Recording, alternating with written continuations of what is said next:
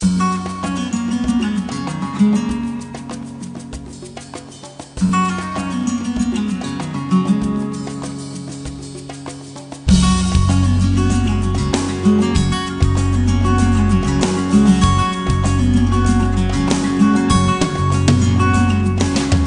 Kristofer. I work for the web platform team at Adobe. I work on open source frameworks, JavaScript and CSS, TopCoat being the first. And I'm Guillermo Torres. I'm a design manager for Adobe, and I support the web authoring team, so we create tools for modern web design and web development. All right, so what is TopCoat? TopCoat is a CSS library for clean and fast applications. That's it. It's just CSS. We're live. We're on GitHub. We're open source. And the reason why we're here is because we wanted to get in with the community early. We wanted to get to your input. We want you guys to collaborate with us into creating this library. We have seen a need for this type of library mainly because a lot of the frameworks that we've been using are mainly designed towards websites, responsive sites, and web apps. And one of the things that we were seeing the need is that we needed something for installed applications. Oh. So our need has started mainly internal for edge tools and services. So these tools and services are the new way that we're trying to create tools for and products for web designers and web developers. So instead of the normal Adobe way of creating products, in which there's this monolithic, feature-rich tool, we're focusing on creating these tools that are very lightweight, that are task-oriented. So we have tools like Reflow, which is a tool that is mainly for responsive design. Then we have Brackets, which is an open source tool. It's a lightweight code editor in which we also have edge code that is similar. And then we have Edge Inspect, that is a tool for previewing on your mobile devices. And this lives either on a browser or integrated with our own tools. So the underlying thing for this is that all of these tools are created using web standards. So for that, we needed to create a new language because we really didn't have a design language based out of that. We were mainly used to creating tools on the desktop, those feature-rich tools. So one of the things that we set out that we needed to make is a design language that was based on web standards, and it was meant not just for the desktop, but to live, say, in browsers and mobile, in a lot of places.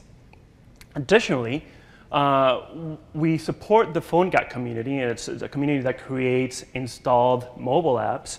And one of the things that we're seeing with the PhoneGap community is that there were a lot of developers that were just getting started, so didn't have access to design resources. And on the other side, there were developers that did have the design resources, but eventually they felt that they needed to migrate away from web standards technology to native. Mainly because there was this perceived notion that it would be more performant. So that sort of was another goal for us, is to create a library that was very fast, that was performant. And then out of all of this, what we saw is that the common denominator was CSS. One of the things that we're seeing with all the different apps and everything that we're doing is that everyone had the framework of choice. Even at Adobe, because we're following an agile model, every product team had to find their own framework. And it was hard for the design team to come out to the product team as like saying, hey, you need to replace this framework, or you need to change this in order for us to keep a consistent look and feel. So when we got started, we started getting the design foundation, and we invited stakeholders from the product management team and engineering team to get a visual direction on it. And we did some research over what this design language would be looking like. And at Adobe, our main principle is always that content is king. We design tools for content creators, which means that it's not the UI that should be highlighted. It should be the content that's being created. But for edge tools and services, and for the products that TopCoat is supporting, there was a little twist, because we're not just for desktop. It was mainly for these applications that could live anywhere. So we started looking about what the design language is for desktop apps. For desktop apps, you want something that is more solid. You want something that feels like you want to grab it, like you want to pay for it. It's a little bit more, the more solid. The content is usually fixed or contained, and the UI usually takes most of the space, and the UI is usually fixed. It looks fixed. And in contrast, we have web apps. Web apps, the content is more dynamic. Even the UI is more dynamic. You don't really see it fixed as much. It seems to be changing quite fast. So as the design language. And this is different than websites. When websites, we're looking at, say, like very targeted type of interactions, so like buy now or download, or like but for applications, you still have to design for very complex workflows. So for brackets, for instance, we still wanted to have the content framed in something that looked solid, but because it was still something that was based on web standards, we didn't really want to fix the UI as much to the actual frame. Additionally, we were looking at what were the considerations around mobile, and for us, typography ended up being the most important change. Because you have so little space to actually show UI, you need to rely on hierarchy and typography to really bring the content to light. Additionally, we were exploring theming. One of the things that we saw is that when you go to mobile, you have more opportunities to bring your brand into the UI. So one of the things that would be important for TopCoat is for us to make it easily be themable. And CSS is great for this, but in any way, we wanted to create a good system so it's not just about changing a bunch of numbers. The other part when it comes to designing for native apps is that you always have to choose what's the context that you're developing in. And when it comes to mobile in particular, you're always questioning, okay, if I'm going to be designing for iOS app, then am I replicating the UI from iOS? Or if I'm designing for Android, what am I replicating? So there's one of the things that we found is that it wasn't really even a wild goose chase. There was no there when it came to replicating a specific language. So what our goal was for TopCoat is to be a good OS citizen. What this meant for us is that we're designing for lightweight, small apps. And those apps were meant to be working all together with a set of apps that were from the OS or third party or whatever. And what we wanted to keep is a non-jarring user experience. So as you switch from different apps, you're not having to relearn a specific language. We wanted to find a common thread across all OS parts. So we started looking at what were the trends that the big players in the industry were taking. And a big one was Microsoft. I was very excited about Metro UI, now known as Modern UI. I was really excited about the flat look and feel and the use of typography. And in the same way on the web design track, you would see all this talk about flat UI. And one of the things that I started finding out with, particularly with Microsoft, is that once you got deeper and deeper into the experience, once you got into more of the professional tools, that's when the experience started to sort of fall apart. It wasn't like really as useful. And the thing is that for flat UI and this type of language, there needs to be a lot of design considerations because you're left with saying more with less. So there needs to be some really good designers on it. And the other part is that the language is still pretty new, so it hasn't really evolved. The metaphors hasn't really been set. A big culprit of this was actually this screen. I stared at the screen a long time, was looking for a clue for North Star. And the main thing is this weird looking toggle. Oops, sorry. That weird looking toggle that is like, why do you have to design that toggle? And the thing is that if that's definitely designed by the empirical designer because you actually don't need a toggle button. If you were really going flat, you wouldn't have a toggle button. You use the whole card for toggling on and off. So my thought was that this is actually a very important example for TopCoat, mainly because we were designing not for designers, we were designing for developers. And we needed to empower designers to make good design decisions. And if we corner them into a flat UI part where they needed to think more holistically over like what's the overall interaction, then you would see a lot more fumbling like this. So in terms of going flat UI, we still sort of wanted to follow a little bit of the design language. We designed an icon set that was still flat. We're pretty excited about icon fonts and semantic icon fonts. So we still wanted to follow that. And Adobe also created its first open source font. This Source Sans. And one of the things that was very important for us is that it's very clear. You can tell the one from the capital I and from the L from the I. So it's still following that sense of clearness. Additionally, there's what Apple was doing, and I'm actually very tired of all the conversation around humorphism. I think that it's been the culprit of a lot of talks. But what I really wanted to bring from Apple's humorphism is the sense of humanity, like the notion that there's buttons that want to be pushed. I wanted to move away from this realism, but we still wanted to convey some humanity. It was still something that was made by humans. And finally, one of the things that was very important for TopCoat is that we wanted to accelerate design, but in dev terms. For us, this CSS is very exciting, and actually being here is great because CSS has become this sort of dialogue between designers and developers, where there's, on the one hand, you get designers that know how to work on CSS and do a lot of CSS. Then they provide the CSS, but they're still too shy to really do pull requests and get into the code because they're afraid of breaking stuff. And on the other hand, you have developers that see CSS more of sort of like a declarative and just adding here and there, and which makes for sloppy writing. So what we really wanted to do is sort of empower developers to create the best with a design, with a good design base, so they can add on top of that once they have a designer. So what we ended up doing was a style kit, and the style kit is all done in CSS, but it was all designed in CSS, but it's just suggestive CSS at this point. What we ended up doing was just CSS that some developers might be able to copy and paste, but then that's when we were able to get Kristofer. And Kristofer will talk to you about the architecture of TopCoat. Thanks. Thank you.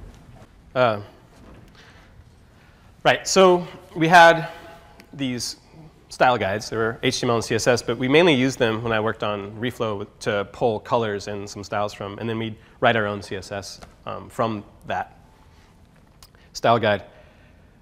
We wanted to start using it more of a component, actually make components out of it, because what I was seeing in the code base is that someone would actually use a button and they go, oh, I like that button, and they copy and paste it somewhere else, and they would change, and they copy and paste that somewhere else, and it would change. And they'd all have, like variations of their name, their class name, and it became really hard to maintain. So started thinking about what it would take to make a component architecture out of CSS, and it came down to mainly just using the tools that we used every day. TopCoat's architecture is around three things: GitHub, so it uses GitHub a lot for GitHub repos.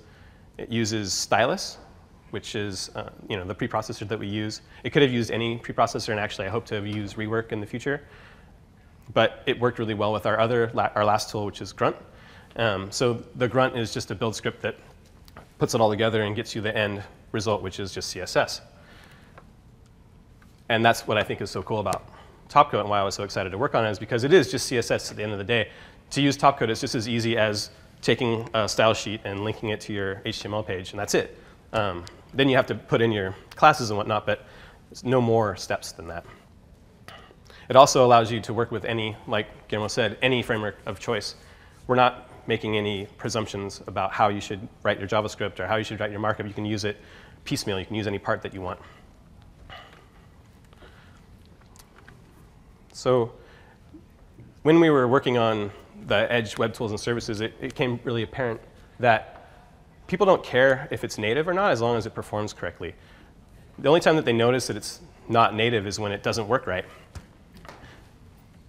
When, like, Reflow is all written in HTML and JavaScript and CSS, and it's plenty fast. It works exactly how you'd expect, right? So no one actually goes in and says, oh, you should make that native, or it's not native. It doesn't come up because it performs correctly. Which brings us to our first focus for TopCoat, was performance. Started thinking about, well, if performance and native feel is the most important thing for our framework or our library, how would you do that? How do you actually get performance metrics from CSS. And you can do a lot of stuff locally. You can open up your dev tools, and you can poke around, you can do audits, and that's great, but how do you share that with other people? And how do you actually do that over time? How do you share those results with people? And how do you actually see if your optimizations are still working? In current, green browsers, that could change nightly. You could have an optimization change that actually doesn't work the next day and actually could impact performance the next day, and you wouldn't know unless you had something that showed you over time. So when we talk about performance, it comes down to just don't take my word for it. Don't take anybody's word for it. You should actually be running tests all the time. And we have a solution for this, which is bench.topcoat.io. It's a part of our continuous integration. We actually run Chrome telemetry tests against our CSS. And basically what it does is runs headless Chrome browser and does a scrolling test and then takes the results and posts it to our server so we can graph it. And here it is live. And again, this is all really early stuff, so we only have a few builds up. But we wanted to show you where we're headed and so we could get people to give feedback. It gives you some metrics off the bat, but then it gives you this baseline metrics. We have a baseline test that we run our styled, a baseline component that's not styled that we run our styled component tests against. And you can see it's getting a little bit faster as we go along, as we learn more. And remember, we're taking CSS that hasn't been optimized at all. We're just taking it straight from a style guide and putting it in and then running against baselines and trying to incrementally change it and make it faster so that it's deterministic. So we can actually point at something and be like, that was faster, not just saying, I don't know, something changed and it was better. The other one is you can actually go in and it tells you the mean frame layout and loads. And then if I had another commit in here, I could actually compare two commits and you could actually go to a SHA. If you saw a spike in performance, I could actually go to GitHub and see what changes I actually made and go, oh, okay, well that sped it up or that really slowed it down. I can revert that.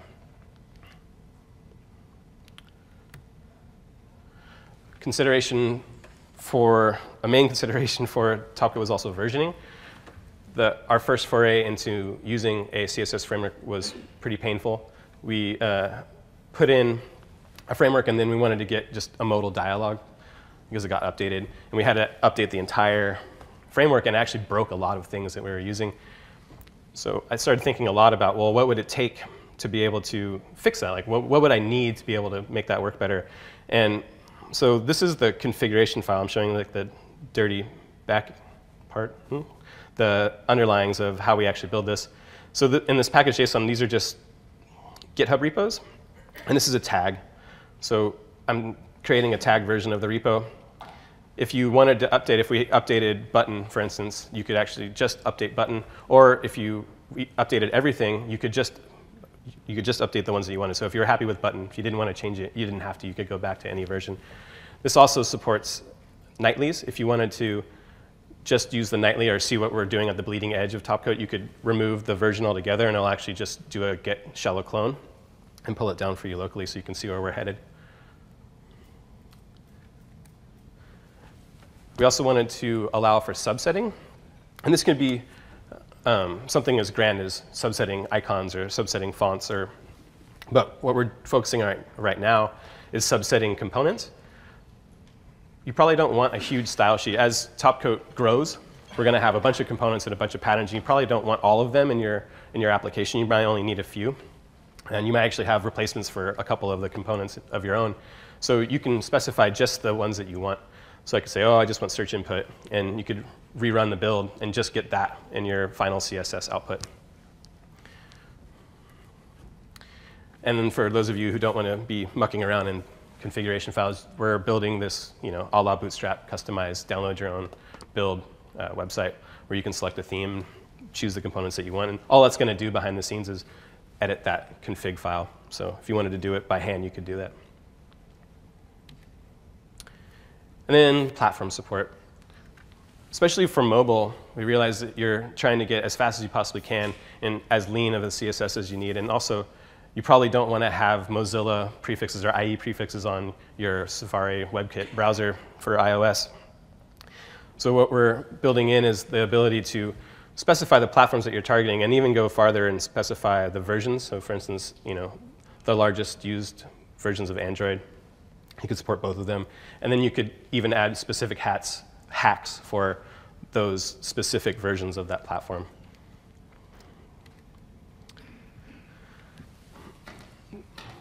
I started realizing that, like I said, people were trying to make component-oriented CSS in our code bases, but they were failing because they were just copying and pasting and there was no common subset. They were using a lot of different techniques to do this, but the one I saw most commonly was naming convention. And I can't take credit for the one that we're using for TopCoat. This is actually based off of Nicholas Gallagher's early work for Suit. But you can see what it's doing. It's namespacing, so you can find it easy, and you can actually create a theme that has your own namespace. It specifies the component that you're in, and then it breaks it down into different parts of the component. And also you can have, so if you look at the icon button, you can have a modification of that, a different type of icon button, a quiet one, for instance. We're also separating concerns. So TopCoat is mainly concerned about styling, but we're also adding in layout and transitions and whatnot. Those are going to be separate classes that we'll supply. That way you could sub in your own grid system if you wanted to, for instance. And we'll have something to get you going, but if you wanted to use some cohesive grid system, you could just slap that in, use a piecemeal. This is another part where we got some feedback that this is too verbose. And I totally hear that. And it would be really awesome to hear what the community thinks and get feedback on that kind of stuff. Like, how would you do it? How would you like it to be? I'd love to hear that from people. We focused a lot on resets, and this is also from Nicholas Gallagher's findings. But I think we took it a step farther because we're using these reset components. So this, for instance, this button is just a tag, but it doesn't have the blue. It's not underlined, right? We reset it to be a base for a button. And we're using this for our baseline test. So we put 200 of those on a page, scroll it, see how fast that is, put 200 of our styled version on the page, scroll that and see how fast that is. Then we compare them. That way we figure the fastest you can get is this reset button. It's actually not going to get any faster than that. So we're hoping we can, over time, get as close to the reset as we can. That's our testing ideas. We considered themes from the very beginning. It needed to be themable. We wanted to be able to, as Guillermo said, in the early days when we were working on applications like Photoshop, it was really hard to theme them. The designers would have to go in and beg someone to make a change for them, or they'd have to go in and learn how to hack C code, and they didn't really want to do that. Now we have this really amazing workflow where the designer can go in and be like, this should look something like that. And then a developer goes through and re-edits it. But now we're going to try and get to the point where you can actually expose the variables that you want to edit, and the designer can actually make a theme version of the theme. So in here, it's yet another GitHub repo. It's TopCoat theme. And this is just a collection of variables and mix-ins that you can use to make your own theme. You could actually just go through and change the variables if you wanted to and get something that looks drastically different. Or if you wanted to, you could make a whole nother version and sub that in. You can make a whole nother repo and sub that in for your own theme. The default TopCoat theme is an example theme that I built out that has two variations, dark and light, so that you could actually show how it works, how we could actually achieve a dark and a light theme with one set of style files. And if you want to look at the insides of that, so it uses convention over configuration. I'm taking some liberties here and being like, well, if you name it theme dash, can you see that? Yeah, okay. If you name it theme dash, you probably want to generate, this is your theme file, and you want to generate that and do a final CSS. So this just imports variables, right? So I have dark variables. It has exactly what you'd expect, the dark colors and the dark icons. And as a light variables, right? And then mobile is just sizing for mobile. And you can imagine if I had a desktop variables desktop, it would just be the sizes for desktop. We see those two converging, but slowly. So I figure this will set us up to succeed in that area when desktop and mobile starts to converge even more. We can start eliminating variables and have something that's much more cohesive. But if you wanted to make your own theme, you would just put in your own file, theme dash your theme, and then add whatever variables you want, and it would compile it into your final CSS. This also allowed for just static includes. So if you wanted to put in fonts or whatnot, you probably don't need any variables in that. You just slap it in there, and it'll actually compile it into your final just as is. So it's themes. And what this allows you to do is, hone your craft. That was one of the comments we got when we were going out and talking to people about, does this resonate with you? Would you use something like TopCoat?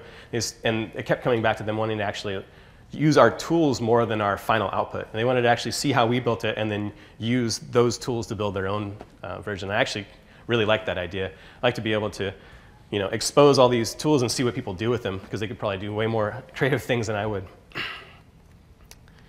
So I can demo where we're at right now. So I'm in the TopCoat repo. I just pulled it down. You can download just from the website a final built version and just use the CSS from there. But if you wanted to make your own build, this is what you do. It's just using grunt. So I run grunt. What it does is it's going out, it's getting the version of the tagged version of the repo, pulling it down, the zip, and then it's going to open up the zip, pull out all the style files, compile them all together based off of the convention of configuration, and then make this final release CSS and copy over all the assets, the images and the fonts. And what that gives you when you're all done is a style guide. So it'll generate this style guide. This is using style.co. So you can just copy and paste from here. This is a live working style guide. You can see the CSS that's with it if you actually wanted to go and look at how we were doing stuff. Yeah, so this is what we have so far. And it shows both of the variations, the dark and the light, variations of the theme. So what if you just wanted, the header, you didn't care about our search inputs or whatnot. You could actually go through and make another build. You could compose your own build. So I could go through here and be like, well, I don't need that. I only want navigation bar.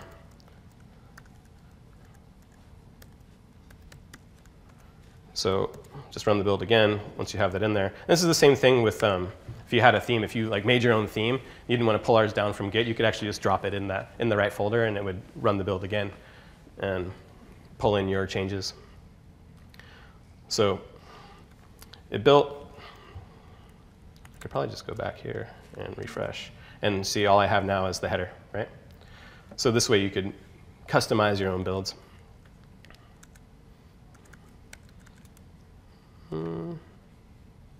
One of those. OK.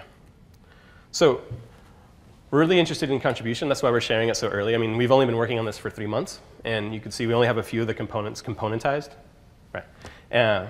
We'd like to see what people are interested in. And one of the best ways you could do that is actually file issues or make comments on stuff that we've already made. Because I like to think that it's open source, not open source. Like it actually is.